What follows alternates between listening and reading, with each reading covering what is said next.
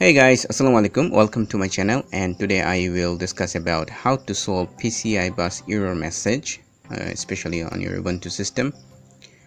As you can see on my screen, this happens for the newish system like 6th gen processor or the Wi-Fi adapter.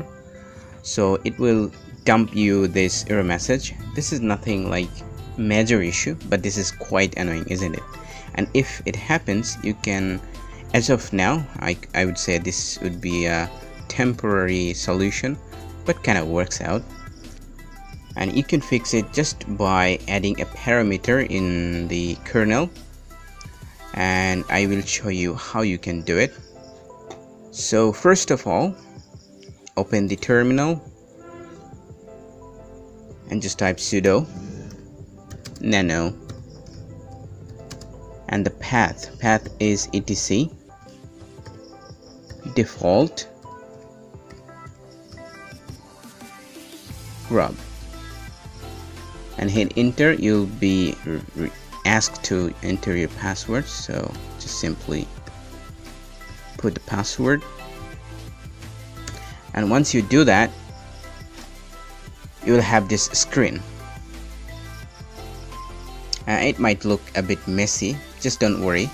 You just have to find this line, grab cmd line Linux default, and there will be by default quite a splash, which you don't have to do anything. After that, you just have to press space and type PCI equal nomsi, and once you do that, press Ctrl X. Well, I didn't modify anything, so I didn't have to confirm by pressing Y and all. So once you do that, you'll have to type sudo and then update-grub -grub and hit enter. Once it is done, you just try out by rebooting, and you will see the effect right away. And if it doesn't work, then you can add another parameter. It is called PCI equal noaer, and then save plus that sudo update-grub command and reboot. So this should help. On my system, the first one, nomsi, did work, so I thought it could be useful. So that's it.